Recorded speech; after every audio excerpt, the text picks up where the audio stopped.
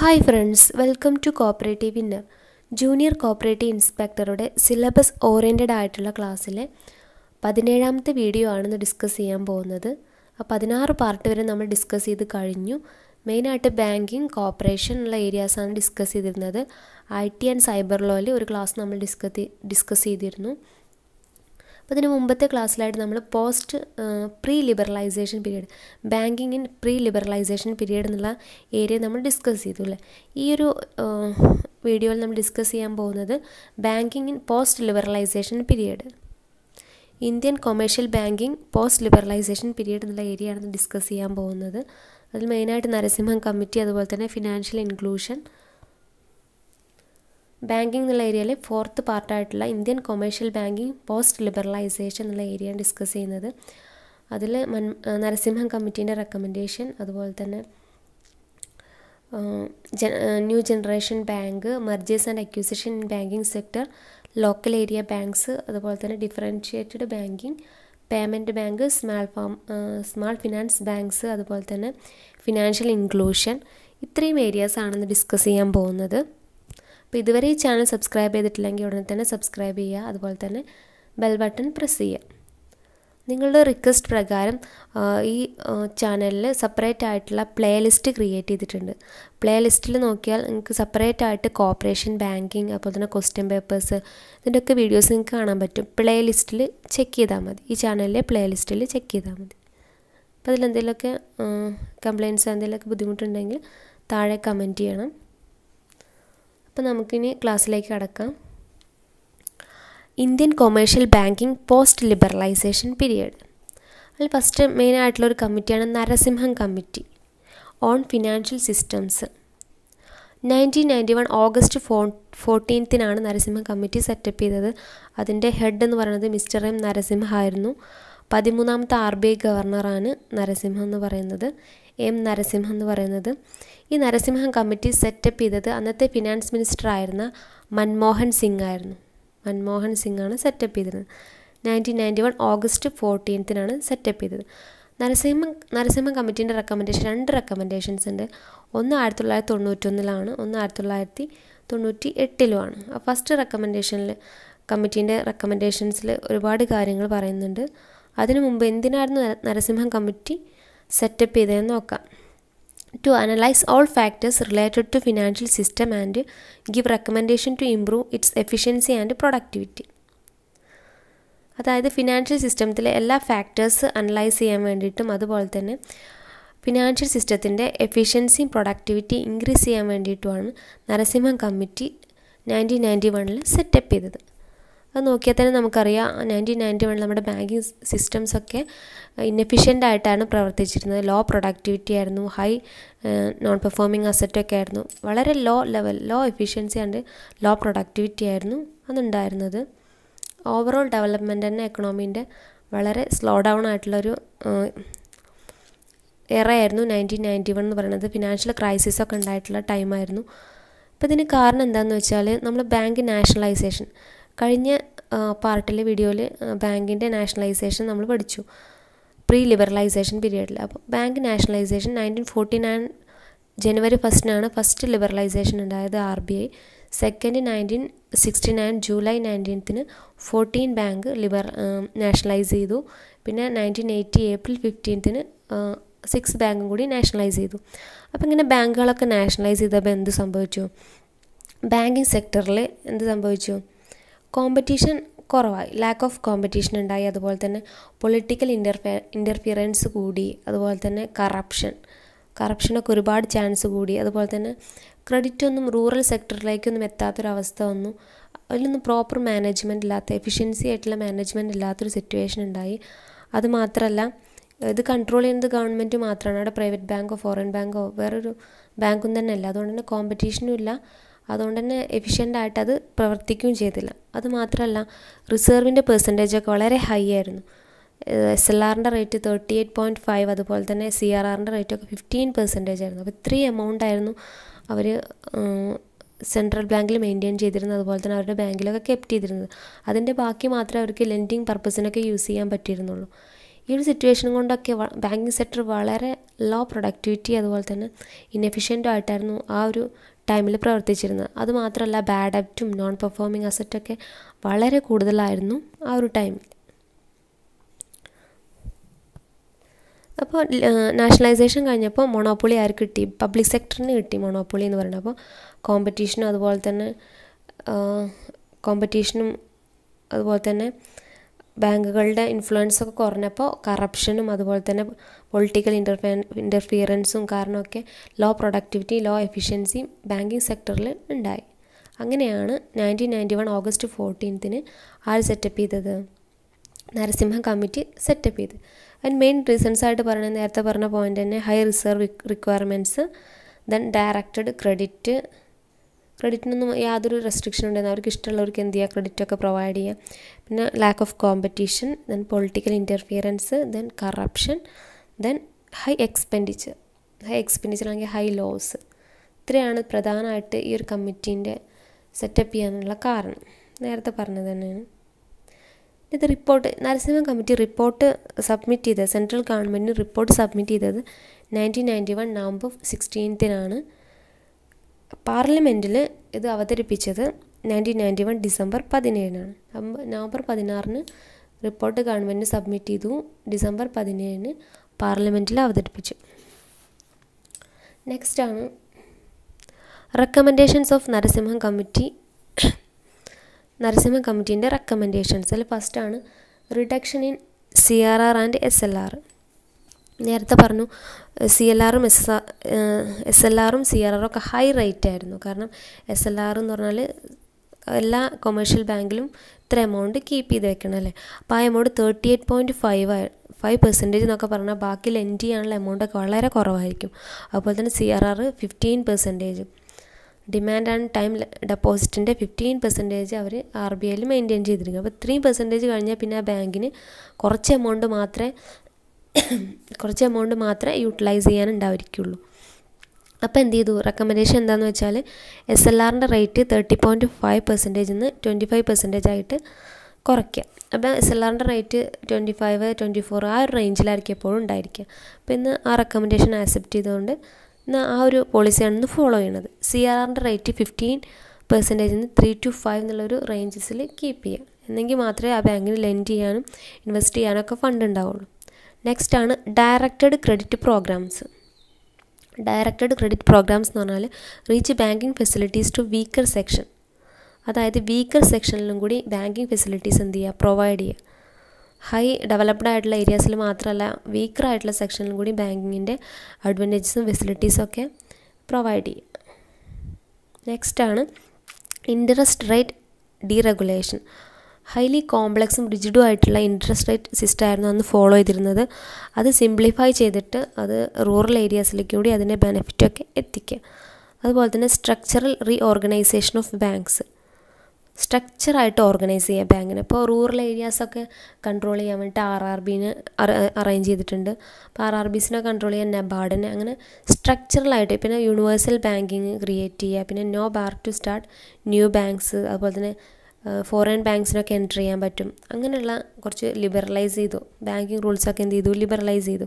എങ്കിൽ മാത്രമേ ബാങ്കിങ് സെക്ടറിൽ ഡെവലപ്മെൻറ്റ് ഉണ്ടാവുള്ളൂ അല്ലേ. കോമ്പറ്റീറ്റേഴ്സ് ഉണ്ടെങ്കിൽ മാത്രമേ ഡെവലപ്മെൻറ്റ് ഉണ്ടാവുള്ളൂ. അപ്പോൾ ന്യൂ ബാങ്ക്സിന് എൻറ്റർ ചെയ്യാനുള്ള അനുമതി നൽകി, ഫോറിൻ ബാങ്ക്സിന് സ്റ്റാർട്ട് ചെയ്യാനുള്ള അനുമതി നൽകി. അതുപോലെ തന്നെ യൂണിവേഴ്സൽ ബാങ്കിങ് എന്ന് പറഞ്ഞാൽ എല്ലാ ഏരിയാസിലും അതിൻ്റെ ബ്രാഞ്ചസ് ക്രിയേറ്റ് ചെയ്യുക. അപ്പോൾ SBI ഒക്കെ ഒരു യൂണിവേഴ്സൽ ബാങ്കാണ്. അതിന് എല്ലായിടത്തും എന്തുണ്ട്? ബ്രാഞ്ചസ് ഉണ്ട്. അപ്പോൾ ഇതൊക്കെയാണ് സ്ട്രക്ചറൽ റീഓർഗനൈസേഷൻ അവർ റെക്കമെൻഡ് ചെയ്തത്. Then establishment of asset reconstruction fund tribunal. അതായത് അന്നൊക്കെ ഈ നോൺ പെർഫോമിംഗ് അസറ്റ് അതുപോലെ തന്നെ ബാഡ് ഡെപ്റ്റൊക്കെ വളരെ കൂടുതലായിരുന്നു. അപ്പോൾ അതൊക്കെ പ്രോപ്പറായിട്ട് അറേഞ്ച് ചെയ്യാൻ വേണ്ടിയിട്ടാണ് ട്രിബ്യൂണൽ അതുപോലെ തന്നെ അസറ്റ് റീകൺസ്ട്രക്ഷൻ ഫണ്ടൊക്കെ അന്ന് മെയിൻറ്റെയിൻ ചെയ്യാൻ പറഞ്ഞത്. നെക്സ്റ്റാണ് ക്ലാസിഫിക്കേഷൻ ഓഫ് അസറ്റ്. അവരുടെ റെക്കമെൻഡേഷൻ പ്രകാരം അസറ്റിനെ 4 ആയിട്ട് ഡിവൈഡ് ചെയ്തിട്ടുണ്ട്. സ്റ്റാൻഡേർഡ് അസറ്റ്, അതുപോലെ sub standard asset, doubtful asset, loss asset. ഇതിൻ്റെ ബേസിലാണ് അവർ അസറ്റിനൊക്കെ കാൽക്കുലേറ്റ് ചെയ്യുക, ക്ലാസിഫൈ ചെയ്തിട്ട്. നെക്സ്റ്റാണ് റൈസിങ് ക്യാപിറ്റൽ ത്രൂ മാർക്കറ്റ്. ആ മാർക്കറ്റ് പോളിസീസൊക്കെ എന്ത് ചെയ്തു? ലിബറലൈസ് ചെയ്തു. അപ്പോൾ മണി മാർക്കറ്റിൽ നിന്നും ക്യാപിറ്റൽ മാർക്കറ്റിൽ നിന്നൊക്കെ എന്ത് ചെയ്യാൻ പറ്റും? ഫണ്ട് റൈസ് ചെയ്യാനുള്ളൊരു അനുമതി ലിബറലൈസ് ചെയ്തു പോളിസീസൊക്കെ. അപ്പോൾ liberalisation of capital market, rising of capital through market എന്ന് പറഞ്ഞാൽ പബ്ലിക്കൊന്നും കൂടി ഷെയർസൊക്കെ ആക്സെപ്റ്റ് ചെയ്യാൻ തുടങ്ങി. Then liberalisation of capital market, അപ്പോൾ ക്യാപിറ്റൽ മാർക്കറ്റിൽ നിന്നൊക്കെ ഈസി ആയിട്ട് ഫണ്ടൊക്കെ ഫ്ലോ ചെയ്യാൻ തുടങ്ങി. അതിൻ്റെ പോളിസീസും റെഗുലേഷൻസൊക്കെ എന്ത് ചെയ്തു, സിംപ്ലിഫൈ ചെയ്തു. അപ്പം അത്രയാണ് നരസിംഹ കമ്മിറ്റീൻ്റെ റെക്കമെൻഡേഷൻസ് പറഞ്ഞത്. അപ്പോൾ ഏതൊക്കെയാണെന്ന് ഒന്നും കൂടി നോക്കാം. Reduction in CRR and SLR, directed credit programmes, interest rate deregulation, structural reorganisation of banks, establishment of asset reconstruction fund tribunal, classification of asset, rising of capital through market, liberalisation of capital market. SLRും CRRൊക്കെ മുമ്പ് ഒരു വീഡിയോയിൽ detailed ആയിട്ട് discuss ചെയ്താണ്, കാണാത്തവരുണ്ടെങ്കിൽ കാണുക. നെക്സ്റ്റാണ് Narasimha കമ്മിറ്റീൻ്റെ recommendations. Second stage of റെക്കമെൻഡേഷനാണ് 1998 നടന്നത്. അപ്പോൾ അതിലും കുറച്ച് റെക്കമെൻഡേഷൻ നരസിംഹ കമ്മിറ്റി മുന്നോട്ട് വെച്ചു. അതിൽ ഫസ്റ്റാണ് need for stronger banking system, അതായത് സ്ട്രോങ്ങർ ആയിട്ടുള്ള ബാങ്കിനെ ക്രിയേറ്റ് ചെയ്യുക. ഒരു 4-5 സ്ട്രോങ്ങർ ആയിട്ടുള്ള ബാങ്കിനെ ക്രിയേറ്റ് ചെയ്യുക. അങ്ങനെ സ്ട്രോങ്ങർ ആയിട്ടുള്ള ബാങ്കിനെ ക്രിയേറ്റ് ചെയ്യണമെങ്കിൽ എന്ത് വേണം, merger and acquisition പ്രോസസ്സിന് our promote ചെയ്തു. എങ്കിൽ മാത്രമേ സ്ട്രോങ്ങർ ആയിട്ടുള്ള ബാങ്കിങ് സിസ്റ്റം ഉണ്ടാവുള്ളൂ എന്നുള്ളതായിരുന്നു അവരുടെ concept. നെക്സ്റ്റാണ് concept of narrow banking. നെക്സ്റ്റാണ് small local banks. അതുപോലെ തന്നെ നെക്സ്റ്റാണ് capital ആഡ്വക്കസി ratio. നെക്സ്റ്റാണ് review and updated banking loss. Next NPA, next computerisation, next Prudential norms. ഇത്രയും പോയിൻറ്റ്സ് ആണ് സെക്കൻഡ് സ്റ്റേജിൽ റെക്കമെൻഡേഷൻസ് ആയിട്ട് പറഞ്ഞത്. അപ്പോൾ കൺസെപ്റ്റ് ഓഫ് നാരോ ബാങ്കിങ് എന്ന് പറഞ്ഞാൽ റിസ്ക് ഏറ്റെടുക്കാതെ എന്ത് ചെയ്യുക, ഇൻവെസ്റ്റ്മെൻറ്റ് നടത്തുക. അതായത് ഫ്രഷ് ലോൺസും ലെൻഡിങ് പർപ്പസും ഒന്നും ചെയ്യാണ്ട് എന്ത് ചെയ്യുക, റിസ്ക് മാക്സിമം കുറയ്ക്കുക. ഉള്ള ഫണ്ട് കൊണ്ട് തന്നെ റിസ്ക് ഫ്രീ ഇൻവെസ്റ്റ്മെൻറ്റ് നടത്തുക. അതായത് ഗവൺമെൻറ് സെക്യൂരിറ്റീസിലൊക്കെ ഇൻവെസ്റ്റ്മെൻറ്റ് നടത്തുക. അതാണ് നാരോ ബാങ്കിങ് എന്ന് പറയുന്നത്. റിസ്ക് മാക്സിമം എന്ത് ചെയ്യുക, റെഡ്യൂസ് ചെയ്യുക. നെക്സ്റ്റാണ് സ്മാൾ ലോക്കൽ ബാങ്ക്സ്. പറഞ്ഞാൽ ലോക്കൽ ഏരിയാസിൽ ബാങ്ക് ക്രിയേറ്റ് ചെയ്തിട്ട് ലോക്കൽ ഏരിയാസിൻ്റെ സ്റ്റാൻഡേർഡ് ഓഫ് ലിവിങ് ഒക്കെ ഇമ്പ്രൂവ് ചെയ്യുക. നെക്സ്റ്റാണ് capital ആഡ്വക്കസി ratio. Capital to asset and risk റേഷ്യോനാണ് capital ആഡ്വക്കസി ratio എന്ന് പറയുന്നത്. ക്യാപിറ്റൽ അസറ്റിനെ റിസ്ക് കൊണ്ട് ഡിവൈഡ് ചെയ്താൽ കിട്ടുന്ന റേഷ്യോ ആണ് ക്യാപിറ്റൽ ആഡ്വക്കസി റേഷ്യോ. അപ്പോൾ ഈ റേഷ്യോ എന്തിനാണ് ക്രിയേറ്റ് ചെയ്തതെന്ന് വെച്ചാൽ ബാങ്ക് ഡെപ്പോസിറ്റേഴ്സിനെ പ്രൊട്ടക്റ്റ് ചെയ്യാൻ വേണ്ടിയിട്ടാണ്. സ്റ്റെബിലിറ്റി, അതുപോലെ തന്നെ എഫിഷ്യൻസി, ബാങ്കിങ് ഫീൽഡിലെ എഫിഷ്യൻസി, സ്റ്റെബിലിറ്റി ഒക്കെ മെയിൻറ്റെയിൻ ചെയ്യാൻ വേണ്ടിയിട്ട് എന്ത് ചെയ്യുക, മെയിൻറ്റെയിൻ ചെയ്തുകൊണ്ട് ബാങ്ക് ഡെപ്പോസിറ്റേഴ്സിനെ പ്രൊട്ടക്റ്റ് ചെയ്യാൻ വേണ്ടിയിട്ടാണ് ക്യാപിറ്റൽ ആഡ്വക്കസി റേഷ്യോ മെയിൻറ്റെയിൻ ചെയ്യണമെന്ന് പറയുന്നത്. നെക്സ്റ്റാണ് review and update banking loss. അപ്പോൾ പുതിയ നമ്മുടെ എൻവയോൺമെൻറ്റ് അനുസരിച്ചിട്ട് എപ്പോഴും ബാങ്കിങ് ലോസൊക്കെ എന്ത് ചെയ്യുക, ചെക്ക് ചെയ്യുക, അതുപോലെ തന്നെ അപ്ഡേറ്റ് ചെയ്യുക. നെക്സ്റ്റാണ് non performing asset. Maximum NPA reduce ചെയ്യാൻ വേണ്ടിയിട്ടുള്ള മെഷേഴ്സൊക്കെ എടുക്കുക, നോൺ പെർഫോമിംഗ് അസറ്റ്. നെക്സ്റ്റാണ് കമ്പ്യൂട്ടറൈസേഷൻ. അതായത് ബാങ്കിങ് ഫീൽഡിൽ കമ്പ്യൂട്ടറൈസേഷൻ ഇൻട്രൊഡ്യൂസ് ചെയ്യുക. എന്നാൽ ബാങ്കിങ് ട്രാൻസാക്ഷനൊക്കെ വളരെ ഈസിയാവും. അപ്പോൾ ഒരുപാട് മാറ്റങ്ങൾ ബാങ്കിങ് സെക്ടറിൽ ഉണ്ടായിട്ടുണ്ട്. ഇപ്പോൾ നമുക്ക് ATM ഉപയോഗിച്ചിട്ട് ഒരുപാട് ഫങ്ഷൻസ് നമുക്ക് ചെയ്യാൻ പറ്റും. നെക്സ്റ്റാണ് പ്രൊഡൻഷ്യൽ നോംസ്. പ്രൊഡൻഷ്യൽ നോംസ് എന്ന് പറഞ്ഞാൽ ഒരു ഡൗട്ടായിട്ട് കമൻറ്റ് ബോക്സിൽ കണ്ടിരുന്നു. പ്രൊഡൻഷ്യൽ നോംസ് എന്ന് പറഞ്ഞാൽ ജനറൽ ഗൈഡ് ലൈൻസ് ആണ്. RBI ഒക്കെ ഇറക്കുന്ന ഗൈഡ് ലൈൻസ് ആണ് എല്ലാ ബാങ്ക്സിനെയും പ്രോപ്പറായിട്ട് കൺട്രോൾ ചെയ്യാൻ വേണ്ടിയിട്ട്. അപ്പോൾ ഈ കമ്മിറ്റി തന്നെയാണ് committee on banking sector reforms എന്ന് അറിയപ്പെടുന്നത്. Narasimham committee on second stage, committee on banking sector reforms. നെക്സ്റ്റാണ് new generation banks. Private sector ബാങ്ക്സിനാണ് new generation banks എന്ന് പറയുന്നത്. Private sector banks nationalised at 2 stages during 1969 1980. 2 സ്റ്റേജിലായിട്ടാണ് private sector ബാങ്ക്സൊക്കെ എന്ത് ചെയ്തത്, nationalise ചെയ്തത്. അപ്പോൾ നരസിംഹം കമ്മിറ്റിയുടെ റെക്കമെൻഡേഷനോട് കൂടിയിട്ട് ഗവൺമെൻറ് ഓഫ് ഇന്ത്യ എന്ത് നൽകി, ന്യൂ പ്രൈവറ്റ് സെക്ടർ ബാങ്ക്സിനൊക്കെ കൺട്രിയിൽ അതിൻ്റെ ബ്രാഞ്ചസ് ഓപ്പൺ ചെയ്യാനുള്ള അനുമതി, പെർമിഷൻ നൽകി. എങ്കിൽ മാത്രമേ ഒരു കോമ്പറ്റീഷൻ ഉണ്ടാവുള്ളൂ, ഒരു എക്കണോമിക് ഡെവലപ്മെൻറ്റ് ഉണ്ടാവുള്ളൂ. അപ്പോൾ HDFC ബാങ്കാണ് first bank open branch in under NHB. New generation ബാങ്കിൻ്റെ അണ്ടറിൽ ഫസ്റ്റായിട്ട് ബാങ്ക് സ്റ്റാർട്ട് ചെയ്തത് HDFC ആണ്. ദെൻ ICICI പിന്നെ ബ്രാഞ്ച് ഓപ്പൺ ചെയ്തു. അപ്പോൾ ന്യൂ ജനറേഷൻ ബാങ്ക് എന്ന് പറഞ്ഞാൽ ഒന്നുമില്ല, പുതിയ പ്രൈവറ്റ് സെക്ടർ ബാങ്കിനൊക്കെ അനുമതി നൽകി. അതിനാണ് ന്യൂ ജനറേഷൻ ബാങ്ക്സ് എന്ന് പറയുന്നത്. ഈ ഒരു പബ്ലിക് സെക്ടർ ബാങ്ക് മാത്രമല്ല, പുതിയ ബാങ്കുകൾക്കും അനുമതി നൽകി. നെക്സ്റ്റാണ് അതിൻ്റെ ഹിസ്റ്ററി എന്ന് പറഞ്ഞാൽ 1993 RBI issued guide lines. New generation ബാങ്കിന് വേണ്ടി എന്ത് ചെയ്തു, ഗൈഡ് ലൈൻസ് ഇഷ്യൂ ചെയ്തു. അങ്ങനെ 113 ആപ്ലിക്കേഷൻ റിസീവ്ഡ്. അതിൽ 10 എണ്ണം എന്ത് ചെയ്തു 1994 RBI ആക്സെപ്റ്റ് ചെയ്തു. അങ്ങനെ അത് 10 ബാങ്കിന് അനുമതി നൽകി പെർഫോം ചെയ്യാൻ വേണ്ടി. 4 ബാങ്ക് എന്ത് ചെയ്തില്ല, എക്സിസ്റ്റ് ചെയ്തില്ല. പിന്നീട് സെഞ്ചൂറിയൻ ബാങ്ക് HDFC ആയിട്ട് മെർജ് ചെയ്തു. Global trust bank oriental bank of കൊമേഴ്സുമായിട്ടും merge ചെയ്തു. ജസ്റ്റ് ഒരു ഹിസ്റ്ററിയാണ്. അത് 1993 ഇതിനുള്ള ഗൈഡ് ലൈൻസ് RBI കൊണ്ടുവന്നത്. അങ്ങനെ 113 ആപ്ലിക്കേഷൻ കിട്ടിയ 10 ബാങ്കിന് സ്റ്റാർട്ട് ചെയ്യാനുള്ള അനുമതി നൽകി. അതിൽ 4 ബാങ്ക് എക്സിസ്റ്റ് ചെയ്തില്ല. Then HDFC ബാങ്കുമായിട്ട് centurion bank merge ചെയ്തു. Then global trust bank oriental bank of കൊമേഴ്സിലും merge ചെയ്തു. നെക്സ്റ്റ് ആണ് local area bank. It is registered under companies act 1956. Companies act 1956 പ്രകാരം രജിസ്റ്റർ ചെയ്ത ബാങ്കാണ് local area bank. Small private sector ബാങ്കിനാണ് local area bank എന്ന് പറയുന്നത്. അതിൻ്റെ area of operation എന്ന് പറയുന്നത് 3 കണ്ടിന്യൂസ് ഡിസ്ട്രിക്റ്റ്, അതായത് സെയിം ബോർഡറുള്ള 3 ഡിസ്ട്രിക്റ്റ്, അതാണ് അതിൻ്റെ area of operation. Rural and semi urban ഏരിയാസിലായിരുന്നു ഇത് ഫോക്കസ് ചെയ്തിരുന്നത്.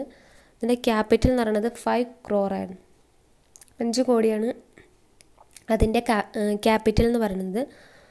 Then it applicable banking regulation act 1949 applicable ആയിട്ടുള്ള ബാങ്കാണ് ലോക്കൽ ഏരിയ ബാങ്ക്. ദെൻ ഇതൊരു ഷെഡ്യൂൾഡ് ബാങ്കാണ്. RBI ആക്ട് 1934 സെക്കൻഡ് ഷെഡ്യൂളിൽ പറഞ്ഞിട്ടുള്ള ബാങ്കാണ് local area bank. Then finance to agriculture and allied activities, trading activities, ഇതൊക്കെയാണ് അതിൻ്റെ ഫങ്ഷൻസ് പറയുന്നത്. അഗ്രികൾച്ചർ, അതുപോലെ തന്നെ allied activities, trading ആക്ടിവിറ്റീസിനൊക്കെ finance provide ചെയ്യുക എന്നുള്ളത്. ലെൻഡിങ് ലോൺസ് എന്നുള്ളതാണ് എൻ്റെ മെയിൻ എയിം എന്ന് പറയുന്നത്.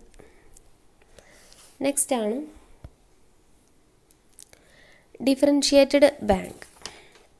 എന്താണ് ഡിഫറൻഷിയേറ്റഡ് ബാങ്ക് എന്ന് പറഞ്ഞാൽ? ഡിഫറൻഷിയേറ്റഡ് ബാങ്ക് എന്ന് പറഞ്ഞാൽ RBI ബാങ്കിനെ 2ആയിട്ട് ക്ലാസിഫൈ ചെയ്തിട്ടുണ്ട്. ഒന്ന് ഡിഫറൻഷിയേറ്റഡും ഒന്ന് യൂണിവേഴ്സൽ ബാങ്കിങ്. ഡിഫറൻഷിയേറ്റഡ് ബാങ്കിങ് എന്ന് പറഞ്ഞാൽ these are banks that serve the needs of certain demographic segment of the population.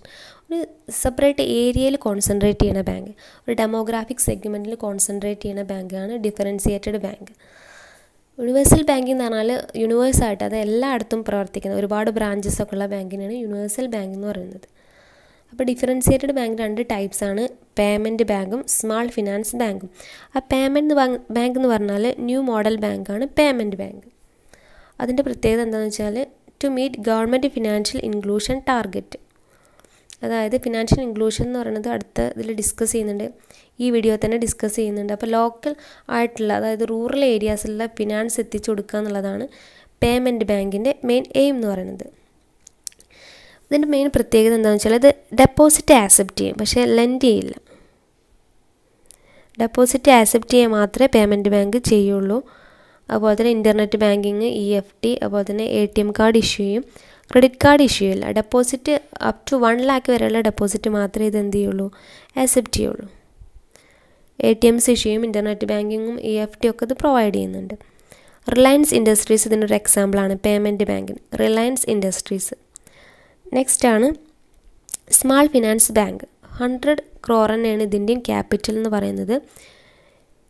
Aim എന്ന് പറയുന്നത് ഫിനാൻഷ്യൽ ഇൻക്ലൂഷൻ തന്നെയാണ്. അതിൻ്റെ basic banking facilities to the rural areas, അതായത് റൂറൽ ഏരിയാസിന് ബാങ്കിങ് ഫെസിലിറ്റീസ് എത്തിച്ചു കൊടുക്കുക. അതുപോലെ തന്നെ saving habit, rural ഏരിയാസിലുള്ള പേഴ്സൺസിൻ്റെ saving habit increase ചെയ്യുക.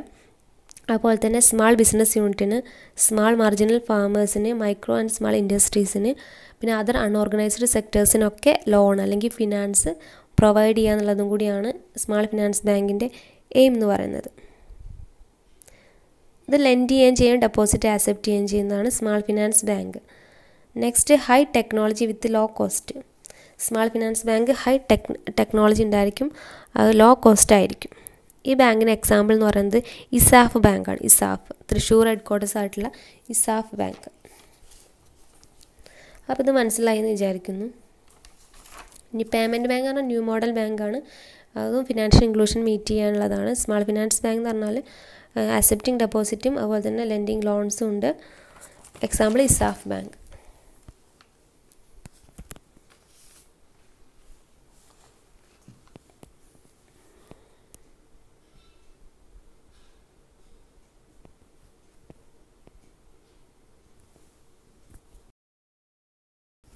നെക്സ്റ്റ് നമുക്ക് ഫിനാൻഷ്യൽ ഇൻക്ലൂഷൻ എന്നുള്ള ഏരിയ ഡിസ്കസ് ചെയ്യാം. ഫിനാൻഷ്യൽ ഇൻക്ലൂഷൻ അല്ലേ, it is the process of ensuring access to appropriate financial product and services needed by all sections of the society at affordable cost at fair and transparent manor. അതാണ് financial inclusion എന്ന് പറഞ്ഞാൽ. അതായത് needy ആയിട്ടുള്ള, അതായത് rural ഏരിയാസിലുള്ള വളരെ weaker സെക്ഷനിലായിട്ടുള്ള ആൾക്കാർക്ക് എന്ത് ചെയ്യാം, ബാങ്കിങ് ഫെസിലിറ്റീസ്, അതായത് ഫിനാൻഷ്യൽ പ്രോഡക്റ്റ്, ഫിനാൻസിൻ്റെ ഒരു ക്രെഡിറ്റ് ഫെസിലിറ്റീസ് എത്തിച്ചു കൊടുക്കുക. അതാണ് ഫിനാൻഷ്യൽ ഇൻക്ലൂഷൻ എന്ന് പറഞ്ഞാൽ.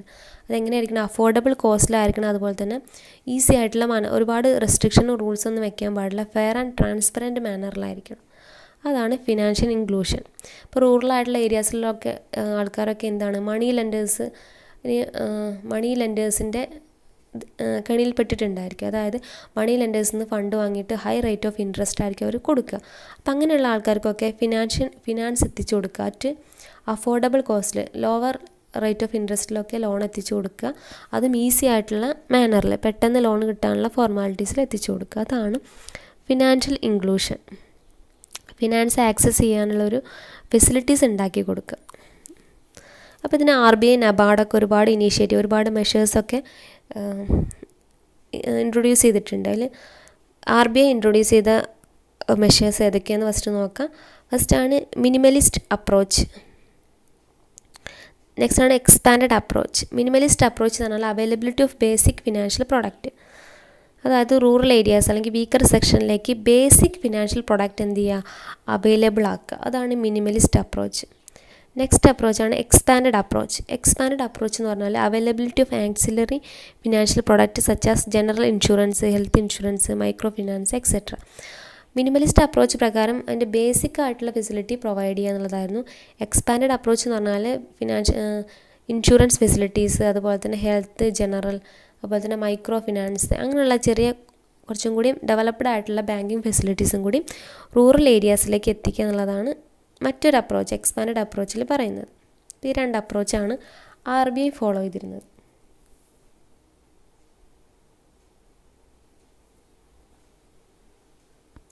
നെക്സ്റ്റ് ആണ് RBIൻ്റെ ഇൻവോൾവ്മെൻറ്റ് ഇൻ ഫിനാൻഷ്യൽ ഇൻക്ലൂഷൻ. RBIൻ്റെ കുറച്ചും കൂടി ഇനീഷ്യേറ്റീവ് എടുത്തിട്ടുണ്ട്.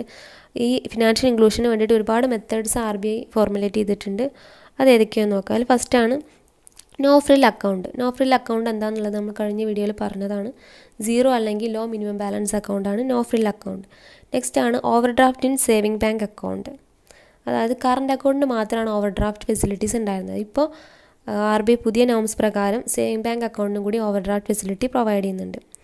നെക്സ്റ്റ് ആണ് simplify saving bank account opening form. അതായത് ഈസി ആയിട്ട് സേവിങ് ബാങ്ക് അക്കൗണ്ടൊക്കെ ഓപ്പൺ ചെയ്യാനുള്ള ഒരു ഫെസിലിറ്റി പ്രൊവൈഡ് ചെയ്യുക.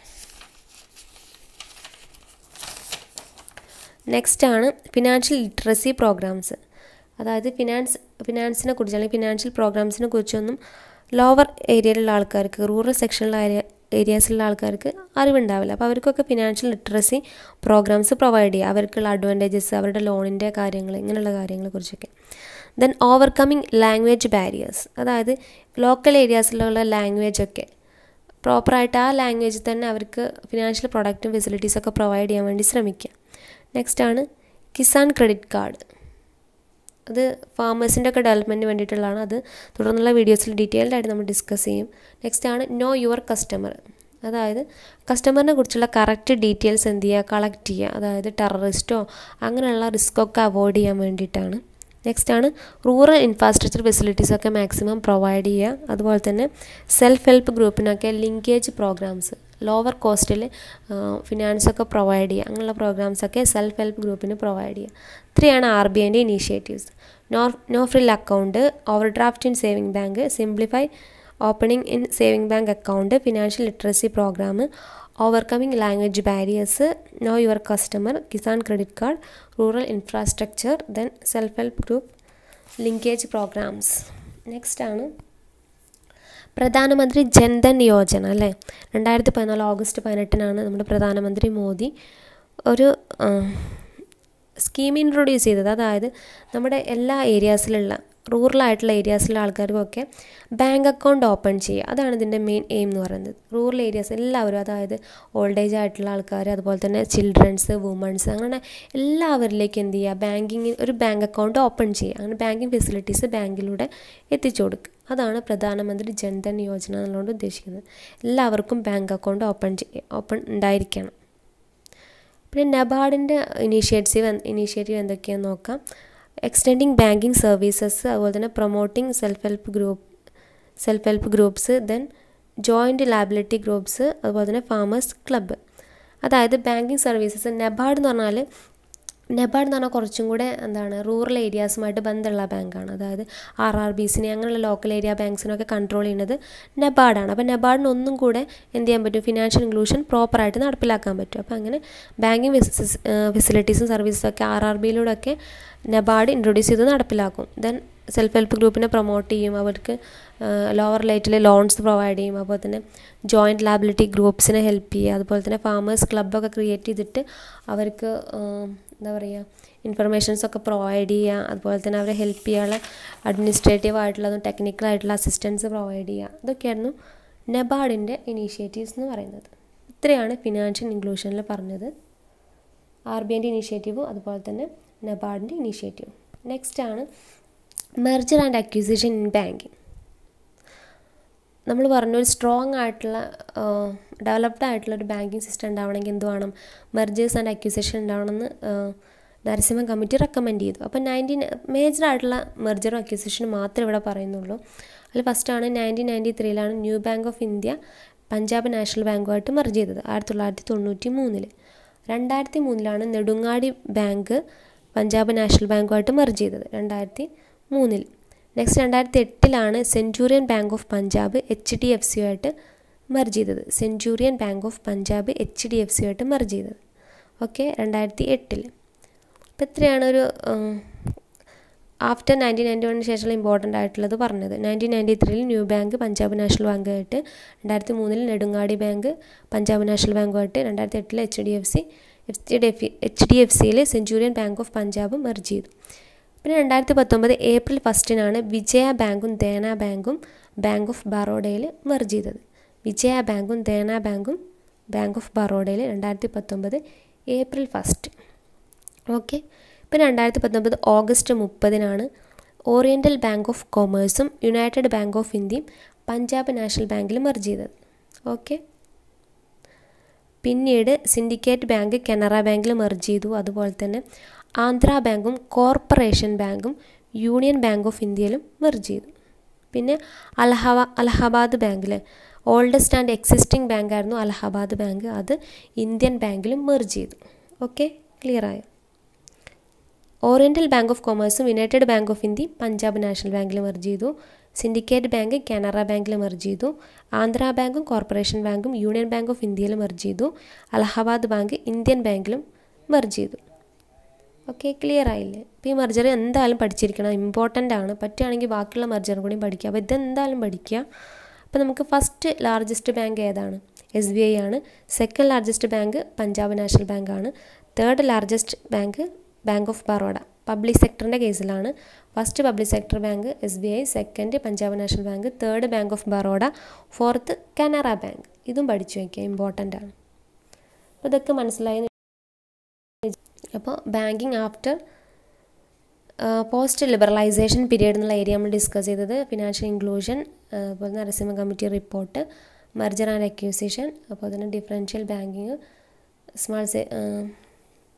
പേയ്മെൻറ്റ് ബാങ്കിങ്, അതുപോലെ തന്നെ ഫിനാൻഷ്യൽ ഇൻക്ലൂഷൻ, അതുപോലെ തന്നെ small finance bank, local area bank, ഇത്രയും നമ്മൾ ഡിസ്കസ് ചെയ്തു.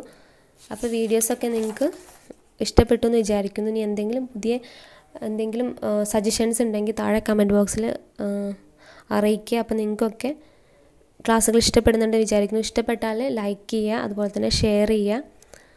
പിന്നെ നമുക്ക് ബാങ്കിങ്ങിൻ്റെ കുറച്ചും കൂടെ ഏരിയാസ് ഇനിയും കംപ്ലീറ്റ് ചെയ്യാനുണ്ട്. അതുപോലെ തന്നെ കോപ്പറേഷൻ കംപ്ലീറ്റ് ചെയ്യാനുണ്ട്. അതുപോലെ തന്നെ IT ആൻഡ് സൈബർ ലോ ഉണ്ട്. അപ്പോൾ ഉടനെ തന്നെ അതുമായിട്ട് റിലേറ്റ് ചെയ്തിട്ടുള്ള വീഡിയോസൊക്കെ ഞാൻ ഉടനെ അപ്ലോഡ് ചെയ്യാം. അപ്പോൾ നിങ്ങളൊക്കെ മാക്സിമം പഠിച്ച് ആയെന്ന് വിചാരിക്കുന്നു. അപ്പോൾ എല്ലാവരും നന്നായിട്ട് പഠിക്കുക. Okay, thank you.